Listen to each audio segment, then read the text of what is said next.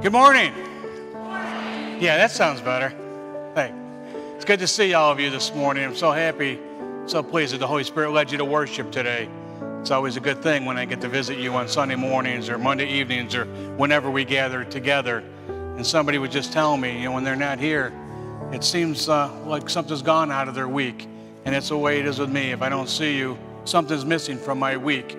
I'm happy that you've all came to make my week today. And pray that you would continue to do that. I realize a lot of us are traveling over the summer months. I realize some days it's all very warm in here and it's difficult to sit here for an hour or so. But today's not one of those days. So thank you for coming. And as always, every time we gather, you're going to hear and read it about God's love for you through His Word. And we're going to hear and read about God's love for you through His Son.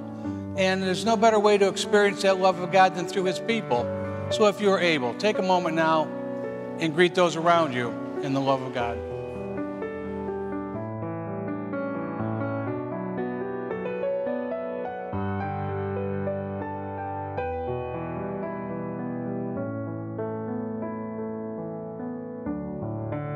And that's my prayer for everybody here today.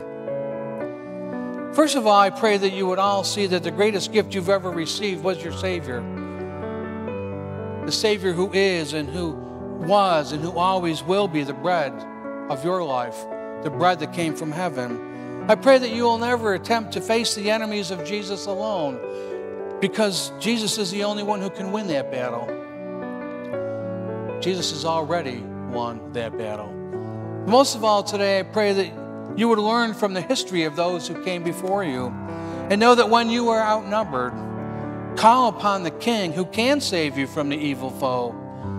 That would be call upon the King of Kings, the Lord of Lords, the bread. In Him alone will you find victory in your life. Victory today, victory tomorrow, victory for eternity. Thank you, Jesus. Amen. But God bless you today. And God bless the battles that you never need to fight alone. Amen.